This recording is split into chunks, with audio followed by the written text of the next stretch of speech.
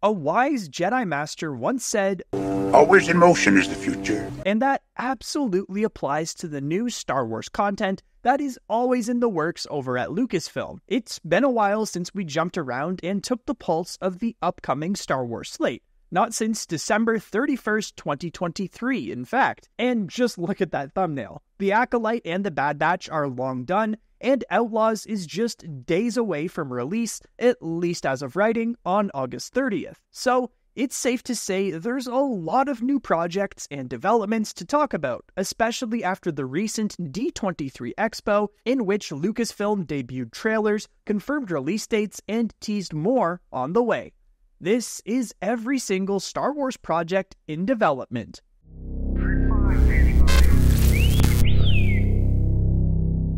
The Mandalorian and Grogu. This won't be the next project to release, but it's definitely the big one right now, so it's only right to talk about it first. Star Wars hasn't released a movie in 5 years, not since The Rise of Skywalker concluded the sequel trilogy back in 2019, to what we'll call a mixed reception. Star Wars as a brand desperately needs a big hit on the silver screen. There's no denying that. Just think back to how hyped up the entire Star Wars fandom was when movies were actively releasing from 2015 to 2019. We need to get back to that. And there's no safer bet for Star Wars than The Mandalorian and Grogu, the stars of their most heavily pushed Disney Plus series. At D23 Expo, Jon Favreau, the creator of The Mandalorian and director of the movie, alongside Dave Filoni, an executive producer, confirmed that filming has begun on the feature and that they're proud and excited to be bringing Star Wars back to the big screen. Alongside the announcement of the movie already in the filming stage of production,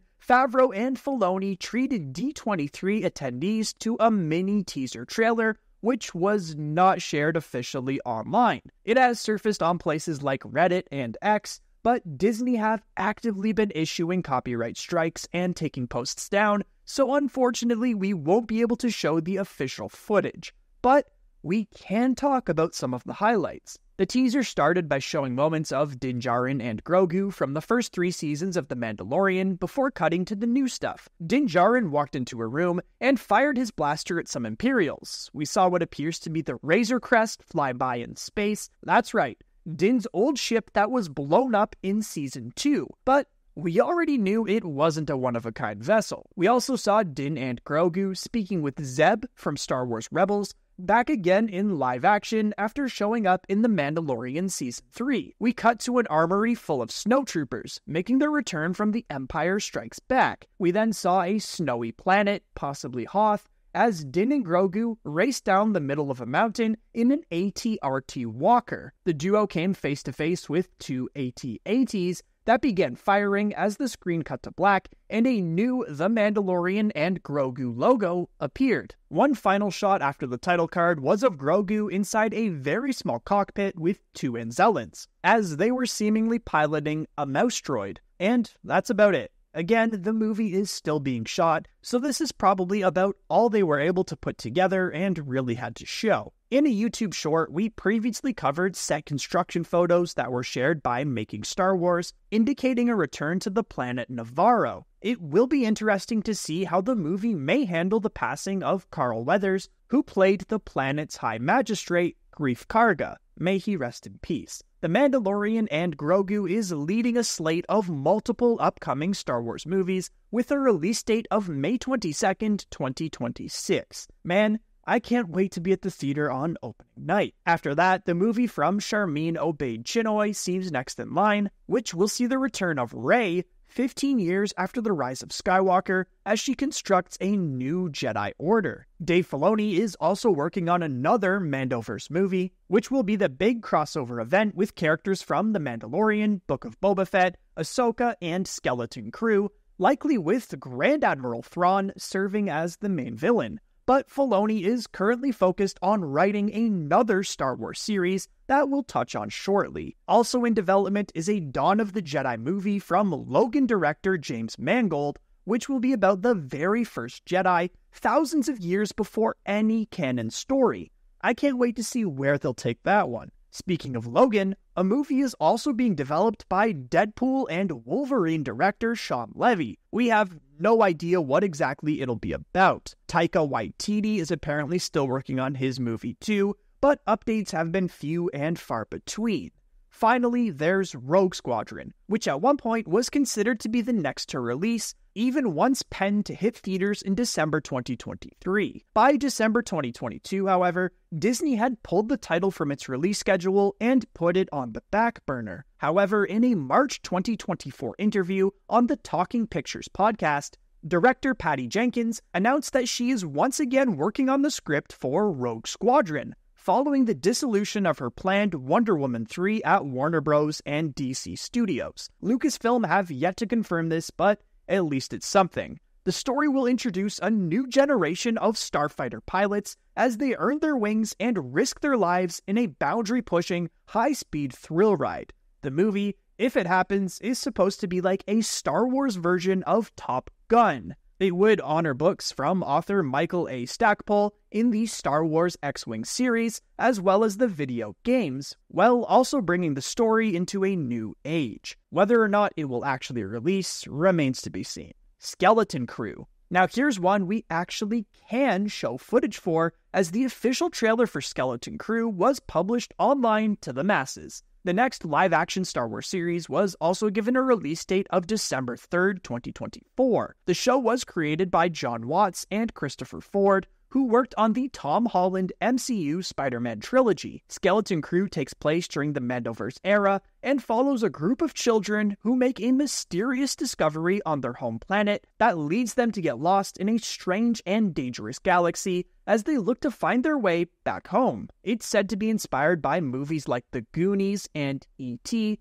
very different from any live-action Star Wars we've seen so far. The trailer featured the children on their home planet, one of whom is an Ortolan, the same species as Max Rebo from the band at Jabba's Palace in Return of the Jedi. The kids seem to discover a ship and accidentally take off, going on to encounter some pirates, including Vane from The Mandalorian Season 3. The part that has everyone talking, however, is at the end. That's when Jude Law's character uses the Force, as one of the kids asks if he's a Jedi. In a recent interview with Rotten Tomatoes TV, Law explained who exactly he's playing. So I play a character called Jod, well that's one of his names, and he is someone they meet and who is there to sort of try and help them back to their home planet. And you never quite know whether he's trustworthy, whether he isn't trustworthy, whether he's with one side or another. You never quite know.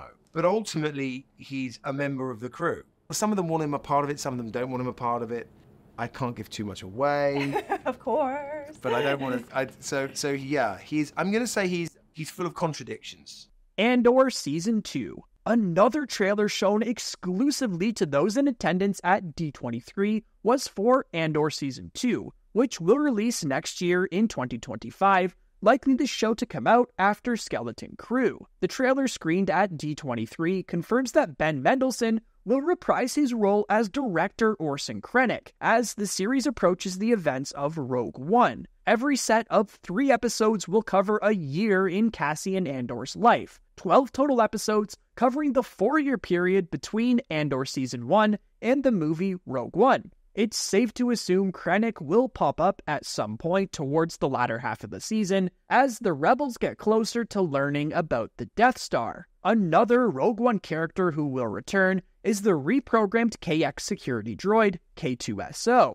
We'll almost certainly find out how exactly Cassian got the droid and how they became so tight. There will be plenty of other returning Rebels in Season 2, including Luthen Rael, Mon Mothma, and Saw Gerrera. Perhaps we will discover what led Saw and his partisans to have a rift with the rest of the Rebel Alliance, and why they were on Jedha in Rogue One. Andor Season 1 was by far the best written Star Wars of all time, so I can't wait to see what Tony Gilroy and the rest of the team have in store for us. Star Diego Luna recently told Entertainment Weekly that it will permanently change how we as viewers see Rogue One, saying, quote, "I think people watching Rogue One after watching Season 2 are going to see a different film. Everything will be signified differently, knowing what had to happen for K2 to be there. It's going to make you witness the journey of Rogue One in a different way, I think. and not just with K2, but with many other characters. I think it'll be really cool.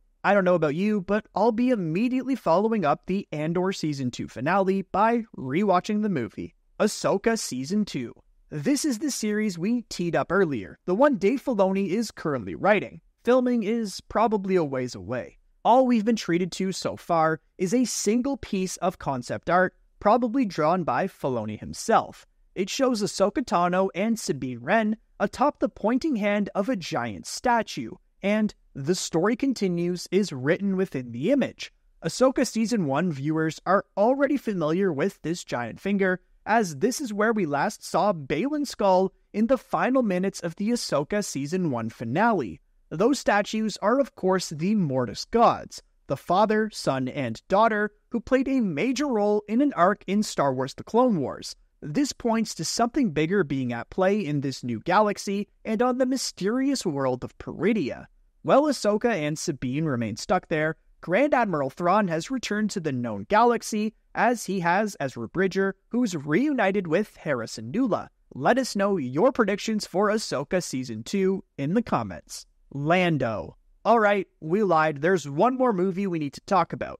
Despite the Han Solo spin-off movie not performing well at the box office in 2018, I thought it was a really fun watch. And one of the standouts of Solo: A Star Wars Story was undoubtedly Donald Glover's portrayal of Lando Calrissian. Disney clearly thought so too, and announced a Lando spin-off series back in 2020. Following years of silence on the project, we finally got a pretty big update earlier this year. It was confirmed that Donald himself and his brother Steven would take over the writing duties for Lando. While the actor had remained busy with other commitments, Lucasfilm president Kathleen Kennedy maintained that there was a high level of interest in producing the project. Another change for Lando came by way of its format, which Lucasfilm shifted from a Disney Plus streaming series to a movie slated to release theatrically. Well, many thought Lando had died in production like other Star Wars projects, such as Rangers of the New Republic.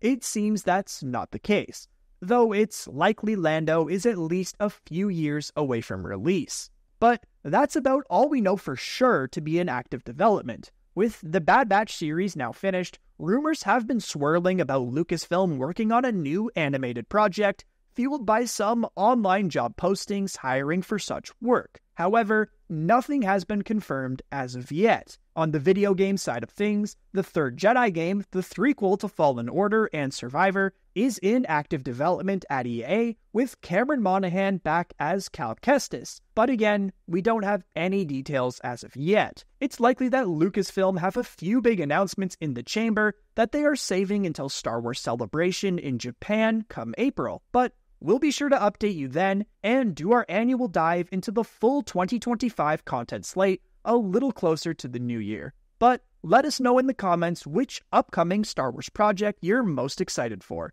and I'll catch you in the next one. Come join us to chat more at our community Discord server, linked in the description. If you enjoyed today's Star Wars video, we've got more on the screen for you right now. Also make sure to drop a like, and if you're new to the channel, hit subscribe to join the Red Squadron. Until next time, thanks for watching, and may the Force be with you. Red 5, standing by.